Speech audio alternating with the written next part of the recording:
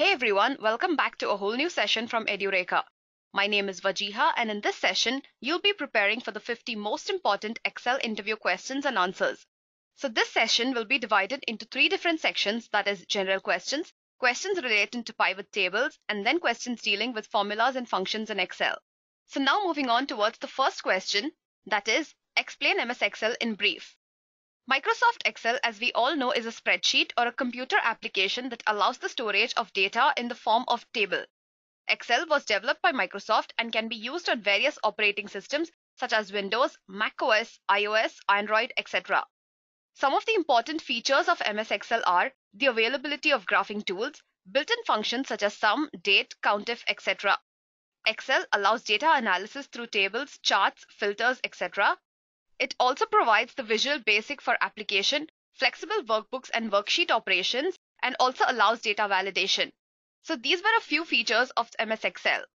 So now let's move on towards the next question, that is, what do you mean by cells in MS Excel? So as you can see on the screen, the area that falls as an intersection of the columns and the rows is known as a cell. The total number of rows that are available in Excel are 10,48,576. And the total number of columns are 16,384. So the total number of cells will be 10,48,576 cross 16,384. So I hope you guys are clear with this. So now let's move on towards the next question, which is explain what is a spreadsheet. Spreadsheets are basically collections of cells that help you manage the data. A single workbook may have more than one worksheet. So as you can see over here at the bottom of the workbook, you can see all the sheets that are available in this workbook. So by default, they are named as sheet 1, sheet 2, etc. In case you want to change the name of any of these sheets, just double click on them and give any name of your choice. I'll just say example. So now let's move on towards the next question. What exactly is cell address? So the address of a cell refers to the address that is obtained by combination of the row number and the column letter. So each cell of an MS Excel sheet will have a unique address. So I hope you guys are clear with this. So now moving on towards the next question of the session, which is, can you add new cells to an Excel sheet? The answer is yes, you can insert new cells into a sheet. To add a new cell, what you have to do is simply select the cell wherein you want to insert a new cell and then right click on it, go to the insert option and then select the place where you want to insert a new cell. So in case you want to shift all these cells towards the right and then insert a cell before this, you have to select the first option. In case you want to insert a cell above some lines, all you have to do is choose the second option. So right now I'm not going to insert any cells, so I'll just cancel this. So now moving on towards the next question, which is, can you format MS Excel cells? If yes, then how? So the answer is yes, MS Excel cells can be formatted. In order to format these cells, you can use the commands present in the font group of the Home tab. So what I'm going to do is just open this over here. So as you can see, the number group allows you to format cells to be of any type such as currency, accounting, date, percentage, etc. Alignment allows text control, alignment and setting of the direction of the text that's present in the cell. Font enables various fonts, styles, sizes, colors, etc. Border allows cell borders to be changed, removed, colored, and so on. You can also fill the cells with any desired colors. And finally, you can also protect your cells from locking and hiding them. So I hope you guys are clear with this. So now let's move on towards the next question, which is, can you add comments to a cell? Yes, comments can be added. To add comments to a cell, all you have to do is right click on that cell and choose the new comment option. As you can see over here, a dialog box will open wherein you can type any comment of your choice. So I'll just write down comment over here. Okay, so as you can see, I've added a comment to this cell. Now just to notify that there is a comment present in this cell, there is a purple symbol present in the top right corner of this cell. So in case you do not want this comment anymore, just click on the 3 dots that are present in the dialog box and then delete the thread. So one more important thing that you guys have to note is that these comments will be visible to all those people who have access to this Excel sheet. Not just that, they can also answer to your comments. So now moving on towards the next question, which is, can you add new rows and columns to an Excel sheet? Yes, you can add new rows and columns to an Excel sheet. What I'm going to do over here is select this column, right click over it, and then select the insert option. So as you can see, the cells have just shifted towards the right. Now for a more clear picture, let me just type in something over here. I'll say example. And then I'll select this column, right click on it. I'll say insert. So as you can see, a new column has been inserted before this column. Similarly, you can also insert a row. So I'll just write an example over here. I'll select this row, go to the insert option. So as you can see, a new row has been inserted. Okay, so I hope you guys are clear with this. So now let's move on towards the next question, which is what is ribbon and where does it appear? The ribbon is basically your key interface with Excel and it appears at the top of the Excel window. So as you all can see on the screen, this is nothing but the ribbon tab. It consists of File, Home, Insert, Page Layout, Formulas, etc. The ribbon tab basically allows users to access many of the important commands directly. So in case you want to access any of these commands, all you have to do is just click on them. Not just this, Excel also allows you to customize the ribbon. Now in order to customize the ribbon tab, all you have to do is right click anywhere on this and then choose the Customize the Ribbon option. So as you can see on the screen, you can choose any option of your choice to be added to the ribbon tab. So let me just choose another option over here. I'll say I want to include the Developer tab and I'll click on OK. So as you can see over here, a new tab has been added to this ribbon. Similarly, you can select or unselect any option of your choice to be present in the ribbon tab. So now moving on, how do you freeze panes in Excel? MS Excel allows you to freeze panes that will help you to see headings of rows and the columns even if you scroll a long way on the sheet. Now in order to freeze the cells, all you have to do is select the rows and the columns that you intend to freeze. Then go to the View tab and select the Freeze Panes option. Now over here, you'll be able to see three options, that is Freeze Panes, Freeze Top Row and Freeze First Column. You can give any option of your choice. So what I'm going to do is just delete this and over here, I'll just give some new titles. I'll say name and ID. So now what I'm going to do is freeze this. So I'll go to the View tab and select Freeze Panes option. I'll freeze the top row. So now, even when I scroll down, this top row has been frozen and I'll be able to see it even if I scroll a long way down the sheet. So I hope you guys are clear with this. Okay, so now moving on towards the next question. How do you add a note to a cell? So in order to add a note, all you have to do is select the cell, right click on the same, and then select the New Note option. Now you can type in any note of your choice over here. So I'll just type in note and then I'll hit enter. So as you can see over here, a new note has been added to my cell and it's indicated by a red triangle that is present in the top right corner of the cell. Also, one more thing to note is that the name that is shown over here is the default user's name. Okay, so now in case you want to delete this note, all you have to do is right click on the same and choose the delete note option. So now moving on towards the next question, which is, can you protect workbooks in an Excel sheet? Yes, workbooks can be protected. Excel provides three options for this. Passwords can be set to open workbooks. You can protect the sheets from being added, deleted, hidden or unhidden, and protecting window sizes or positions from being changed. So up next is, how do you apply a single format to all the sheets present in a workbook? Excel allows you to apply the same format to all the sheets of a workbook. So to do that, all you have to do is right click on any of the sheet that is present in the workbook and then click on the Select All Sheets option. Now after doing this, if I apply some format to any of the sheet present in this workbook, that format is going to be applied to all the sheets that are present in this workbook. So as you can see, I just have one workbook over here. Let me just add on a new workbook and then I'll select all sheets. And what I'm going to do over here is go to the Home tab, Font. I'll just fill these cells with some color. So now let me move on towards the next sheet and see what happens.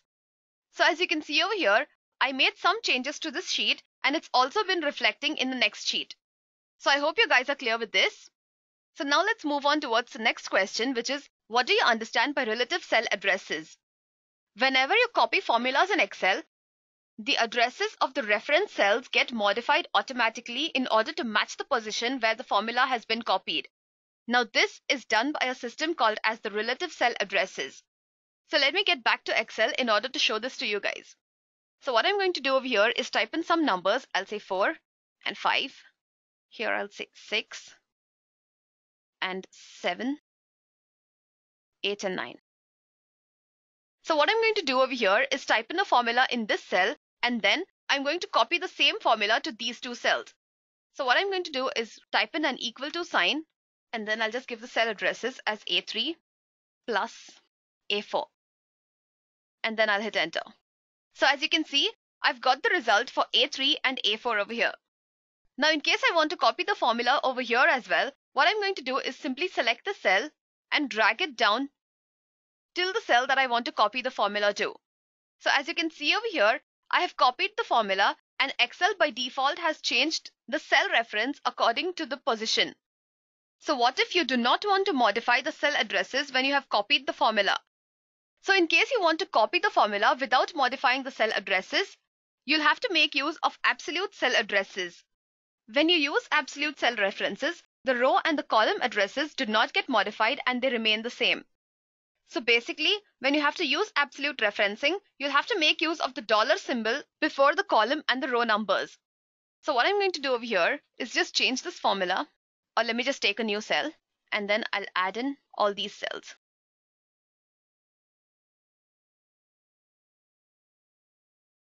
So what I have to do is insert a dollar symbol before each of these.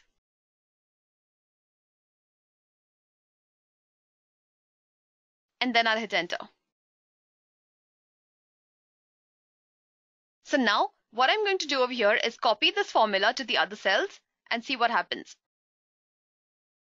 So as you can see over here, the same result has been copied to this cell, which means the formula has not been modified. In case I would have used relative cell addresses, then the formula would have been modified according to its position. So now let's move on towards the next question, which is, what will you do if you want to change either the column letter or the row number but not both? To do this, you must make use of the mixed cell referencing. Here, either the row number or the column letter will change, but not both of them. So to show this example to you guys, what I'm going to do is get back to my Excel sheet, and over here, okay, let me come towards this side. Let me select a new cell. Okay, what I'm going to do over here is type in an equal to sign, and then I'll type in $3. Then after that, I'll type in a plus sign, and then $3.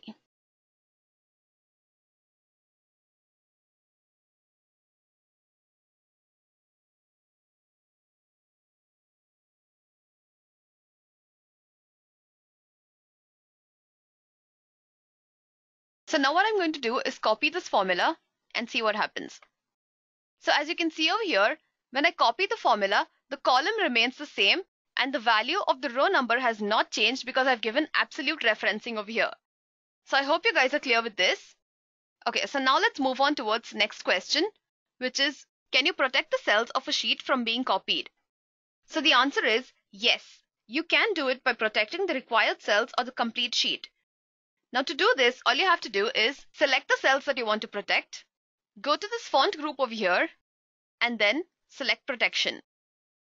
From here, check the hidden option and then click on OK. So as you can see, there are no changes that are made to my sheet. The formulas that are present in this cell are still visible. Now in case I want to apply the changes that I just made, all I have to do is go to this Review tab and then select the Protect Sheet option.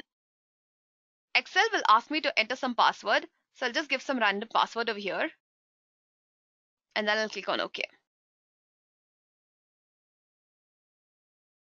So as you can see, previously when I used to click on these cells, it would show me the formula for both of these. Now, when I click on either of these cells, the formula is hidden. When I click on any of the other cells that I've not protected, the formula is still visible. Okay, so I hope you guys are clear with this.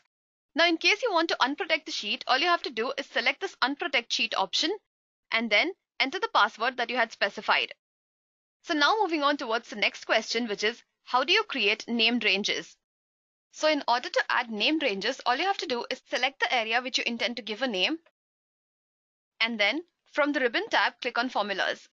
From here, go to the Define Name command and give any name of your choice. So I'll just give vegetables as the name of this table, or I'll just say veggies. And then I'll click on OK. So as you can see over here, The name given to this range is veggies. Similarly, if you want to create a name for this range as well, all you have to do is select that, go to the Formulas tab and select on Define Name. Then give any name of your choice, and over here I'll just say fruits. And then I'll click on OK. So as you can see, I have created two ranges, that is vegetables and fruits. So now moving on towards the next question, which is what do you mean by macros? Excel allows you to automate the tasks that you do regularly by recording them into macros. So a macro is basically an action or a set of them that you can perform n number of times. So for example, if you have a record of sales of each item and at the end of the day, you have to calculate the sales, profits, loss, etc. So if you create a macro, it will automatically calculate all these values and then you can use the same for future purposes.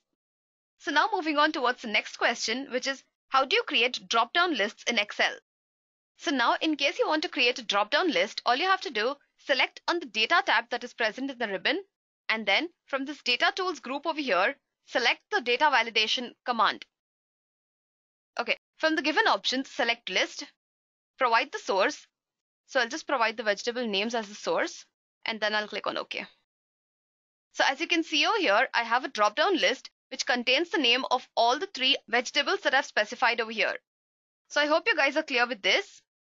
So now let's move on towards the next section, which is pivot tables and pivot charts. So the first question of this session is explain pivot tables along with their features. Pivot tables are statistical tables that condense the data of those tables that have extensive information. The summary can be based on any field such as sales, averages, sums, etc. that the pivot table represents in a simple and an intelligent manner. Some of the important features of pivot tables are they allow the display of exact data that you have to analyze. They provide various angles in order to view the data. They allow you to focus on important details. Comparison of data is very handy, and pivot tables can detect different patterns, relationships, data trends, etc. They can also create instant data, accurate reports, and serve as the base for pivot charts. So now let's move on towards the next question, which is how do you create pivot tables? In order to create a pivot table, you will first need to prepare the data in the tabular format. Now while preparing this data, you'll have to keep a few points in mind. The first thing is you'll have to arrange the data into rows and columns. The first row should contain unique heading for each of the columns, and the columns should have only one type of data present in them. The rows must have a data for single recording, and there should be no blank rows. Columns should not be completely empty, and the data for creating pivot table should be separated from the other data that is present on that sheet. So what I'm going to do over here is copy a table that I've already created. So as you can see over here, the first row has a unique heading and each column has the same type of data. The following rows contain the data for a single recording. So I hope you guys are clear with this. So now let's move on and see how you actually create pivot tables. So what I'm going to do over here is select this table and then I'll click on the Insert tab. From here, I'll choose the pivot table option. I'll select the existing worksheet option. I'll give some random cell as the target place, and then I'll click on OK. So as you can see over here, an empty pivot table has been created. Also, the pivot table fields pane has opened that contains all the fields that are present in my pivot table. Now to create a pivot table, all you have to do is drag and drop any of these fields present in these four areas over here, that is filters, columns, rows, and the values. So what I'm going to do over here is drag and drop some fields into these four areas. I'll drop names into the rows. I'll drop the items into columns, amount to values, and the filters will be based on cities. So as you can see over here, a pivot table has been created which contains all the names as rows and all the item names as the columns. Also, you can see all the amounts that are collected for each item by each of these vendors, and also the grand total of each of them. So now moving on towards the next question, which is what are pivot charts? MS Excel charts are data visualization tools that help you visualize the data in various ways. These charts can be of any type such as bar, pie, area, line, donut, etc. So in case I want to create a pivot chart for this pivot table over here, what I have to do is go to the Insert tab, and then from the Charts group, I'll select any chart of my choice. and then I'll click on OK.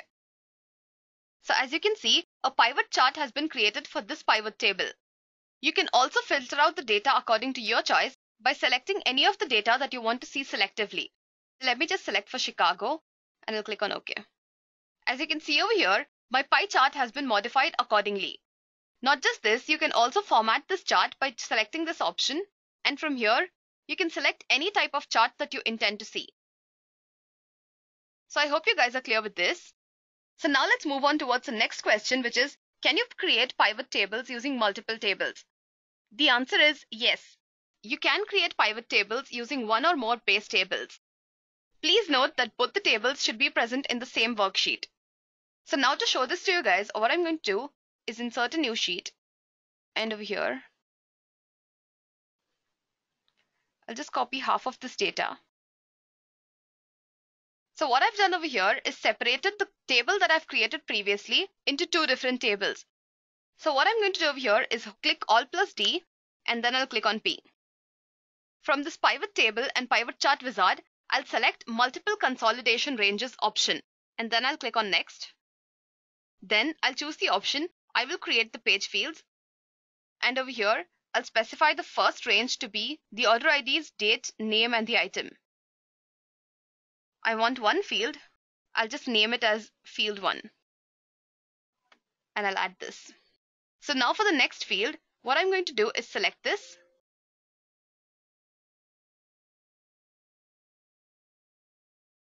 I'll add it, and I'll give the name as field 2, and then I'll click on Next. So Excel will ask you where you want to create it, and I'll say the existing sheet, and I've selected some cell over here. Then I'll click on Finish. So as you can see over here, a new pivot table has been created by taking the information present in both these tables. So now let's move on towards the next question, which is, what happens when you check the Differ Layout Update option present in the pivot table fields window? So in case you check this option, you will not see dynamic changes while interchanging the table fields. So as you can see, by default, this option is off or unchecked. All the changes will appear only when you click on the Update button when you check this box. So what I'm going to do over here is first show you guys what happens when I make changes without checking this box. So I'll just remove the rows and I'll put it back over here. So as you can see, I've just removed the rows and put it back over here, and my pivot table has changed accordingly. Now what I'm going to do is put it back, and I'll check this box, and then I'll do the same. So as you can see, previously when I removed the rows and I put it back in this list over here, the pivot table changed accordingly. Now, only when I hit the update button, it is going to change. So I hope you guys are clear with this. Okay, so now let's move on towards the next question, which is, can you create pivot tables using tables from different worksheets? Yes, if both the sheets are from the same workbook, you can create pivot tables from the tables present in different sheets. To create pivot tables from two different sheets, follow the same steps shown in question 24, and when you're adding the tables, go to the respective sheet and select the tables that you intend to merge. So is it possible to see the details of the results displayed in a pivot table? Yes, it is possible to see the details of the results shown by the pivot tables in Excel. In order to see the details of any of the results, all you have to do is double-click on any of them, and you will see that Excel creates a new sheet with all the details about that result. So as you can see over here, I double-clicked on the grand total 400 obtained by Brad, and you see that Excel created a new sheet giving me all the details regarding this. So now let's move on towards the next question, which is, how are pivot tables used to filter data? Excel pivot tables allow you to filter data according to your requirements. To do this, all you have to do is place the field based on which you wish to filter the data, and then from this pivot table, filter the data according to your choice. So as you can see over here, I've placed the city field in the filters area, and over here, I can filter out the data for all the cities or choose any city of my choice. Okay, so let me just choose New York and click on OK. So as you can see over here, I have a pivot table created only for the New York City. So now moving on towards the next question, which is, how do you change the value field to show some other result other than the sum? In order to change the value field to show results other than the sum, all you have to do is right-click on any of these values present over here, or from this pivot fields table, click on this drop-down list present over here. Then select the value field settings option and from the given list, choose any total of your choice. Let me just change from sum to count and then I'll click on OK. So as you can see over here, the sum of values has been changed to the count of amount. So now moving on, how do you stop automatic sorting in pivot tables? So as many of us know, Excel automatically sorts the data present in pivot tables. In case you do not want to do this, open up the drop-down lists present for the row labels or the column labels.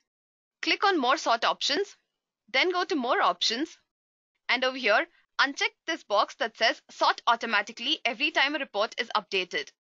Once you're done with that, just click on OK. So that was the last question present in this section. So now moving on towards the third section, that is question based on formulas and functions in Excel.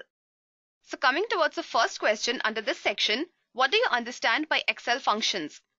Functions in Excel are used to perform specific tasks. Excel has many built-in functions that are used to calculate results of various formulas, thereby helping in time conservation. Also, these functions make it very easy to execute formulas which would have been difficult to manually write down. So what are the various categories of functions available in Excel? So as you can see on the screen, functions present in MS Excel have been categorized in this list of options that are present over here. So you have categories based on the date and time, financial functions, functions based on mathematics and trigonometry, statistical functions, lookup and reference functions, database, text, logical, information and engineering functions, cube functions, compatibility, and web functions. So now talking about a very important question, which is what is the operator precedence of formulas in Excel? Formulas in Excel are executed according to the BODMAS rules.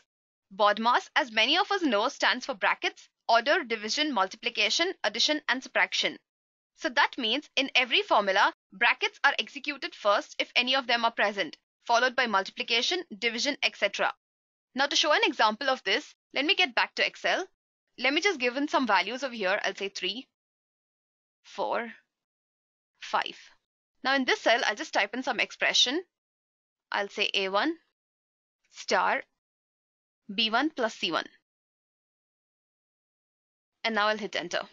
So as you can see over here, the result has been calculated by first adding B1 and C1 and then multiplying the same with A1. So basically 5 plus 4 will give me 9 and 3 times 9 is 27. Now in case I modify this formula by just removing the brackets, and now let's see what happens. So as you can see, previously I had a result saying 27. Now the result is 17. So what Excel has done over here is first multiplied A1 and B1 and then the result is added to C1. So basically 3 times 4 is 12 and 12 plus 5 is 17. So I hope you guys are clear with this. So now let's move on towards the next question, which is explain the sum and the SUMIF functions. So now let me just open up the sum function over here in order to show you guys the syntax of this. So as you can see over here, the sum function takes an n number of values as its parameter and it returns a sum by adding each of them. So now what I'm going to do is just cancel this and over here I'll type in an equal to sign and I'll use sum function. I'll just specify this range to be all the values to be added using the sum function. And now I'll hit enter.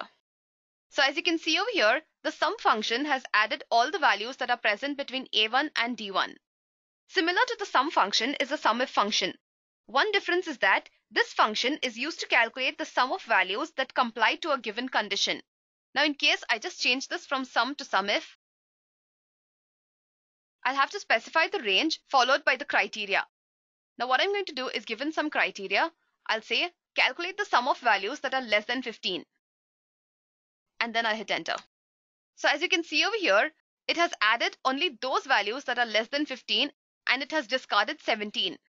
So now moving on towards the next question, which is what are the different types of count functions available in Excel? Excel provides 5 types of count functions, that is count, count A, count blank, count if, and count if s. So talking about the first function, that is the count function. This function returns the total number of cells that have numbers in the range that is specified to it as a parameter. So now to show you all how this works, what I'm going to do is type in an equal to sign over here and then I'll make use of the count function. So as you can see over here, it takes all the values as a parameter. So what I'm going to do is just specify this range and then I'll hit enter. So as you can see over here, the count function has returned 5, which means 5 cells in this range contain numbers. So now moving on towards the next function, which is count A. If I just change this from count to count A, it is going to count all the cells that are not empty within this range. So as you can see over here, I had given a very big range that has cells that contain information plus the cells that are empty, but count A has returned only the number of cells that contain data in them. So now talking about COUNTIF. The COUNTIF function counts the number of cells that comply to a given condition. So let me just change it from count A to COUNTIF. And within this range, I'll just specify some criteria. I'll say count the values that are greater than 10. And then I'll hit enter. So as you can see, within this range, there are 2 cells that contain values that are greater than 10. In contrast to count A is count blank. Count A counted the number of cells that contain information. On the other hand, count blank will count the number of cells that are blank within a given range. So what I'm going to do over here is change this from COUNTIF to count blank. And then I'll just remove this condition from here. Okay, so as you can see, there are 7 empty cells present in this range. So now talking about COUNTIFS. This is a very special function that allows you to specify a set of conditions in order to count them. So what I'm going to do is go to the table that I've created over here. So what I'm going to do over here is type in an equal to sign. Then I'll choose the COUNTIFS formula. And then I'll have to specify the range for criteria 1, the range for criteria 2, and so on. So what I'm going to do is just select the names. And the name that I want to select from here is Ivan. After this, I'll give criteria 2 range. And I'll specify the quantity as 24. Now I'll hit enter. So as you can see over here, within the given range, there's just one cell that has Ivan and has the quantity of 24 present in it. So I hope you guys are clear with this. Okay, so now let's move on towards the next question, which is how do you calculate the percentage in Excel? Percentages, as we all know, are the ratios that are calculated as a fraction of 100. Mathematically, percentage will be equal to the part by whole multiplied by 100. In Excel, percentage can be calculated similarly. So now, to calculate the percentage of marks obtained by each of these students, what I'm going to do is just select the cell where I want to calculate the percentage. I'll type in an equal to sign, and then it is part by whole, so it will be B2 divided by C2. Then I'll hit enter. And once I've obtained the result, I'll click on Home tab, and from here, I'll click on the percentage symbol. Similarly, I'll just copy this formula to the next cell. So as you can see, Ivan has scored 96% and Sergio has scored 78%. So now moving on towards the next question, which is explain how to calculate compound interest in Excel. To calculate compound interest in Excel, you can make use of the FV function. The FV function returns the future value of an investment based on periodic constant investment rates and payments. So let me get back to Excel. So as you can see over here, I've already created a table. The investment amount that I have over here is 500 at the rate of 10% for 5 years, and the compounding periods are 12. So now, to show the syntax of this function to you guys, what I'm going to do is just type in an equal to sign followed by FV. So as you can see over here, Excel provides a description saying this returns the future value of an investment based on periodic constant payments and constant interest rate.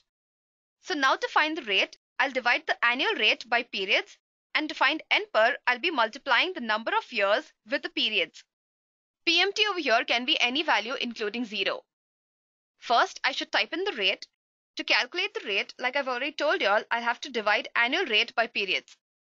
So that will be B2 divided by B4. After this, I'll have to specify number of periods. That will be obtained by multiplying B3 and B4. The periodic payments value I'll specify as 0, and then I'll specify minus of B1 as the investment rate. Now this is because the money has been taken from my end. So as you can see over here, the future value for an investment of 500 at the rate of 10% for 5 years and the compounding periods being 12 is $822.65. So the future value for an investment of $500 at the rate of 10% for 5 years and 12 compounding periods is $822.65. So I hope you guys are clear with this. So now moving on towards the next question, which is how do you find averages in MS Excel? In order to find the averages, you can make use of the average function.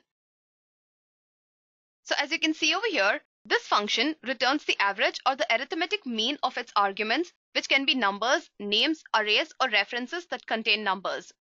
So now, in order to find the average obtained by each of these students over here, what I have to do is just select the range, and then I'll click enter.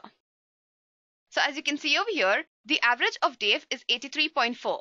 Similarly, if I have to calculate for Ava, all I have to do is copy this formula. So I hope you guys are clear with this. So now let's move on towards the next very important question, which is what is VLOOKUP in Excel? The VLOOKUP is a function present in Excel used to look up and bring forth data from a given range. V stands for vertical, and to use this function, data should be arranged vertically. VLOOKUP is very useful when you have to find some piece of data from a huge amount of data. So how does this VLOOKUP function work? The VLOOKUP function in Excel takes a lookup value and begins to look for the same in the leftmost column.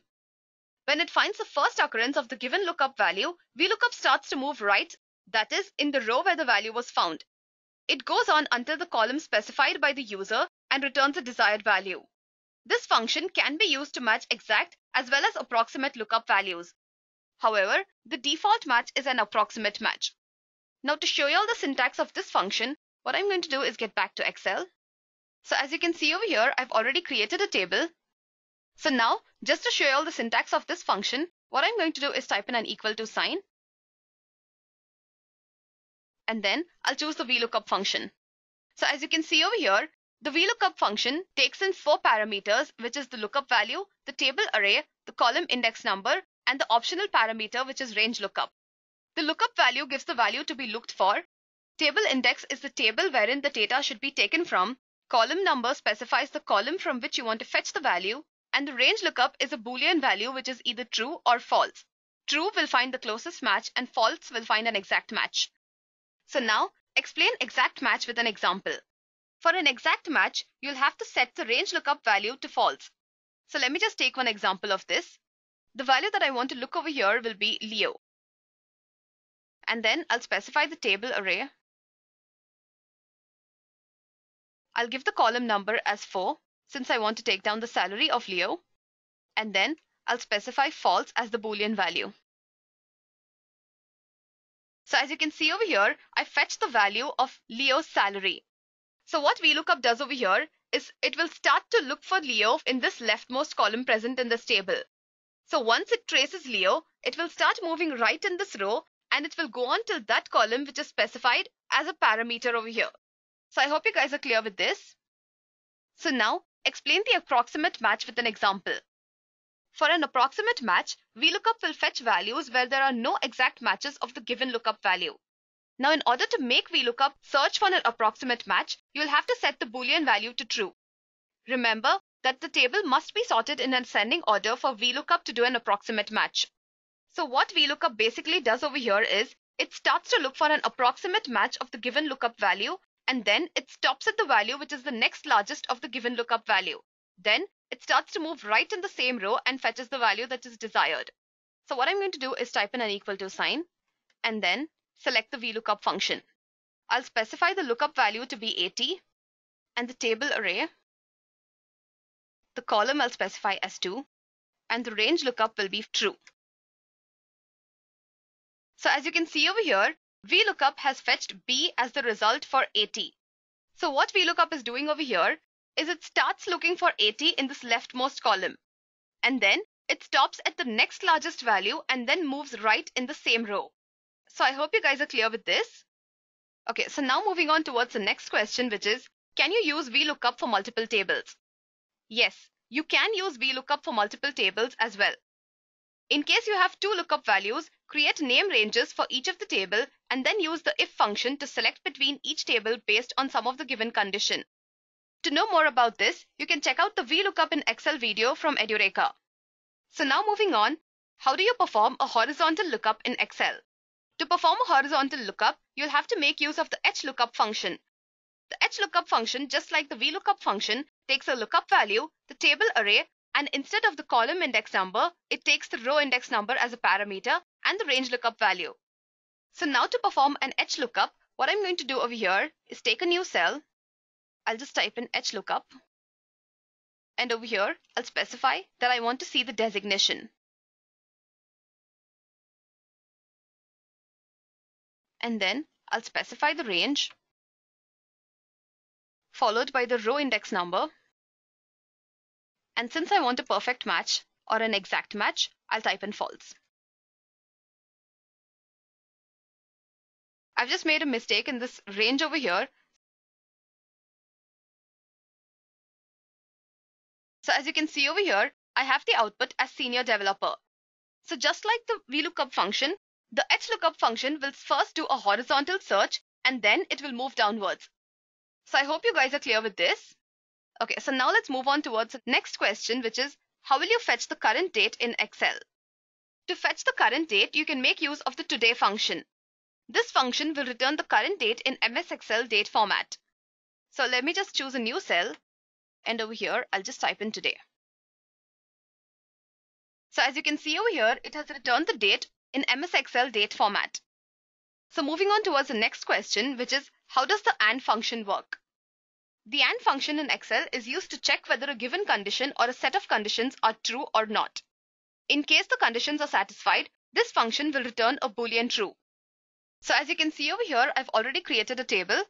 Now to make use of the AND function, what I'm going to do is type in an equal to sign, and then I'll just type in AND. For condition 1, I'm going to check if 230 is greater than 200 and less than 500. So what I'm going to do over here is select the cell, and I'll see if this is greater than 200 and less than 500. And now I'll hit enter. So as you can see, 230 is greater than 200 and less than 500. Similarly, if I have to calculate for the rest of the values, I'll just copy the formula. So I hope you guys are clear with this. Okay, so now moving on towards the next question, which is what is the what if analysis? What if analysis is the technique of performing changes to one or more formulas present in a cell in order to see how it affects the result of those formulas in the worksheet. Excel provides three types of what if analysis tools, that is scenarios, goal seek, and data tables. Scenarios and data tables take a set of inputs to check for the potential results. Scenarios can work with many variables, but input values can be at the max 32.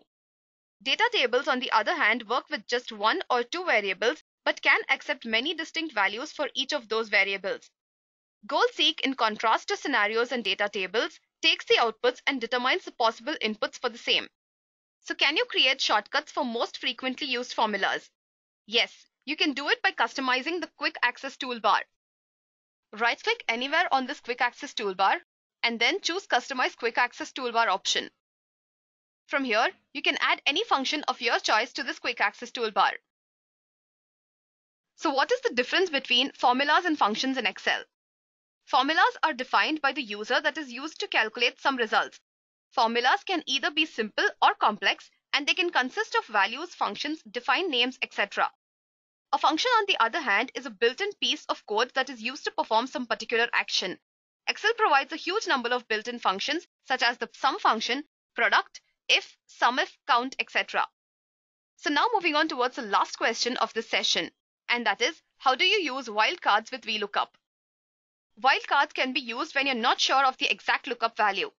In order to use wildcards in Excel, you should make use of the star symbol.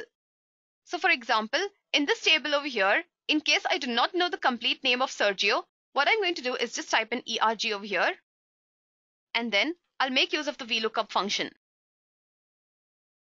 The first thing that I'll be specifying over here is a wildcard symbol, that is star,